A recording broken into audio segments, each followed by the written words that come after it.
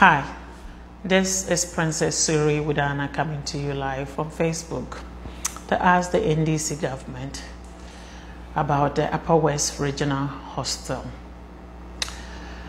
To the President, Your Excellency, you were in Upper West Region few weeks or a month and a half ago to commission the hospital.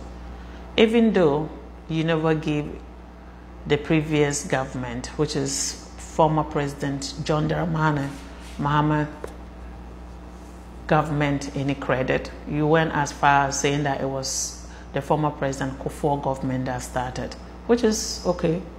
But we Wala people, or we the Upper West people, all that we ask that we just have hospital to treat our weak, sick, and then the old. As I speak, women and children are still at the old hospital, whereby parents and their sick kids are laying on the floors in the children hall. As we all know, the most germs-infected places in a hospital are the hospital floors. And that's what women are doing. They are using their own clothes without mattress or anything. They have no bed, laying on the floors. I have pictures to prove, but I just want to give the government chance to come out with what's going on. It's sad. You know, when we talk, people say that it's about party lines or whatever. Yes, my father was an NDC. I'm NDC myself. At the same time, that does not make me to see the right and wrong, and will not call something that is wrong is wrong. We have to stand up. It doesn't matter what party you belong to. If we are to go stand in the polling stations for 8 to 6 hours to cast a vote for a candidate we pick and choose to lead us, we are to be able to ask questions, and the leaders' duties are to respond to their people. The government is for the people and by the people. That's why we elect the leaders to begin with. Maybe few Ghanaians understand this, a majority of us don't. Today I want to make it clear, the government work for the average Ghanaian, not the average Ghanaian that is working for the government. It's not a turnaround thing. So every Ghanaian has a duty to ask questions, voice your opinion when you see things that are not going the right way. When the cameras went turned off, after you showed the whole world that the hospital was working, the whole hospital is still in dark. It's sad. At the same time, I said something about we should not mix religion, traditional rule, and politics or government together. And some people were like, probably do not understand what I mean.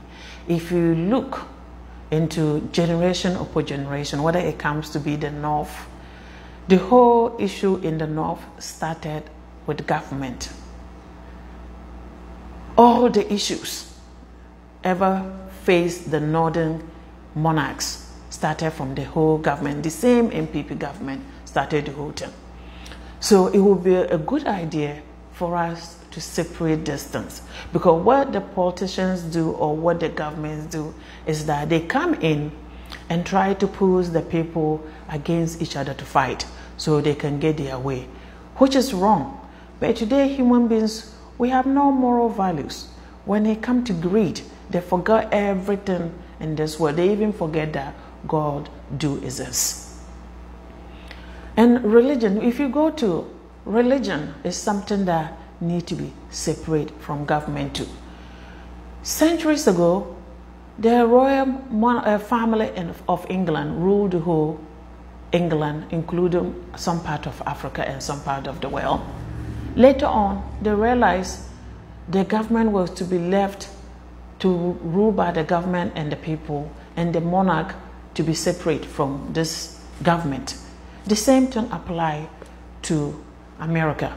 Americans realize, founding fathers realized that religion is personal. So you cannot mix religion and politics or government. It becomes fatal when you mix these two things. That's why I say these things, because if we want to move forward, we need to have respect for our monarchs and religion at the same time have our government, which will go well for us and well for the people. Because when you mix those three things together, it makes things a little bit dangerous. Because they try to push, whether it's a church that have members and say this party does not like the church, whether it's some monarch, a chief somewhere that they claim that he belongs to this political group, and they will let you guys face each other and fight to forget what the focus supposed to be to begin with. And then let's not get things twisted. All those things that have been going on this couple of weeks in Ghana, whether who say this and who say what, is all a propaganda thing going on. It's the part that I'm saying that we need to separate this thing. When it comes to religion, politics does not mix. When it comes to monarchs, don't mix it with government. The monarchs and the religion supposed to be the backbone of the government. When the government needs something, he will call this, whether it's the chief, kings, or the priests, to come and help. But when we mix them all together, then it's easy for that particular country to get into trouble. That's what I meant. I have respect. My family I descend out of a monarch, so I have no any disrespect towards any royal family or any king or a chief. But that was the reason why I say these things, because you say things and people will come and post things on my platform, and I wanted to let people to know that if you come in peace on my platform to talk about your religion, it's fine with me. You can do it. If you come in peace to talk about chief issues to benefit your town or your region on peace, I will let you use my platform. But anything that would divide our people has no place in my platform. That's what, when I say that if anyone think they can mix politics, religion, and traditional rule together, they are bananas. That's what I meant. So, my fellow Ghanaians, brothers and sisters, let's not lose focus.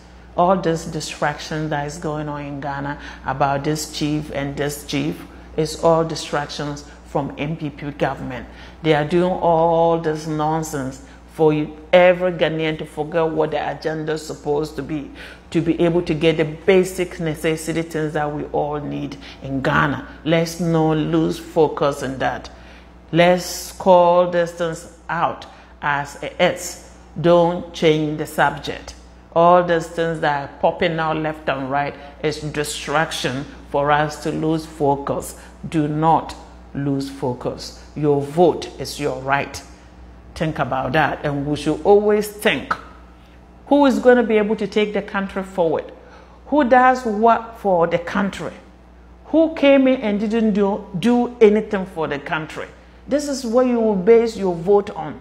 It's not about what party you belong to. If that's the case, we will stuck in the middle without going anywhere. When you vote, it's not about your party only. It's about who is going to improve your life. Who is going to make sure that your future children also enjoy the benefit of the country. Ghana is one of the richest resources, natural resources country. And yet our leaders are complaining every day they don't have anything. And meanwhile, they are sending millions of dollars to offshore accounts, sending their children to abroad to study. And meanwhile, they cannot build one primary school or a decent high school for children to go learn. They have so many gifted kids sitting in Africa, especially in Ghana. They can be in art classes, learning art. They don't have those schools over there. They have so many kids that can be engineers. They are sitting there, they don't have any of those things to start them early. You know, they have so many children that can be like computer science majors that can start early from day one, get-go. They don't have any of those things, and yet they just go around fighting, pushing each other to fight, pay some few people that will come and sit on TV to be cursing people, mothers and fathers, and Ghanaians would think that's politics. That is mad politics. It has to stop. Every politician, what you need to be asking the politician when they showed up, show me your agenda, show me what you have for the country. It's not about who can curse somebody's mother. It's not about who can curse the fully politician. It's about the country. We want to put the country first. Who can put Ghana first is what we want. It's not those people that will come and talk big, big English and go. And some claim to be Camelats of America. Whew. You must be kidding yourself. Nobody at this point to call nobody in Ghana, the government can call yourself a Camelat. I repeat it. Nobody, none of you can measure to the Kennedys. I meant it. The Kennedys suffer for it, bleed for it, they sweat for it, and then fought in wars, and then save for humanity. How many of our leaders that are currently are in the government doing that for Africa, our own citizens? And you turn around and say, "Amen, we're the Kennedys of Ghana." Oh, you must be a joke. It must be a joke. Let me repeat this again. Nobody can measure as well for the current government what's going on in Ghana. You can never measure to the Kennedys. They pay for it dearly, and they always put humanity first. I want Ghanaians to know that don't let anybody think they are above you. We are all Ghanaians. None of them have the education more than what you guys are studying today. If the person can go to abroad to study, does not make them more intelligent than you. Don't forget the focus. We need to focus. We want leaders with visions that will take this country to the next level, not the one that will be drowning the country. And when you talk, they claim you are Republican, you are NPP, NDC. So what? If I'm NDC, doesn't mean that if I see the truth, I shouldn't talk about it. The same thing happens when NDC come into power and do mistakes. I will say the same things that I'm saying today. I talk for the poor, for the less fortunate, for the less voiced person, people without voice. I talk for them. I talk for the blind. I talk for the weak. I talk for the sick. I'm lending my voice to those people. Those less fortunate people that cannot talk. I stand on their footsteps to talk for them. Enough is enough. I don't care what you guys do with the Ghanaian money, but at the same time, where Ghanaians are entitled to get the benefit of Ghana, not the few 5%. And Ghana does not belong to any family. It's for all Ghanaians. And that's what this video today is about. And the thing that I want to ask all my followers and my friends on Facebook, please, you guys share the videos when I make new videos to reach more people. Because some people don't come on Facebook on time. If you can share it, whether it's through your messenger or whether it's through WhatsApp, and share it on Facebook, I will really appreciate it. I'm talking for all of us, the weak, the less fortunate, the sick, the deaf, and the blind. I'm talking for all of us. Thank you, and may the Lord have mercy on our souls and forgive us our sins and those who sins against us. Shalom.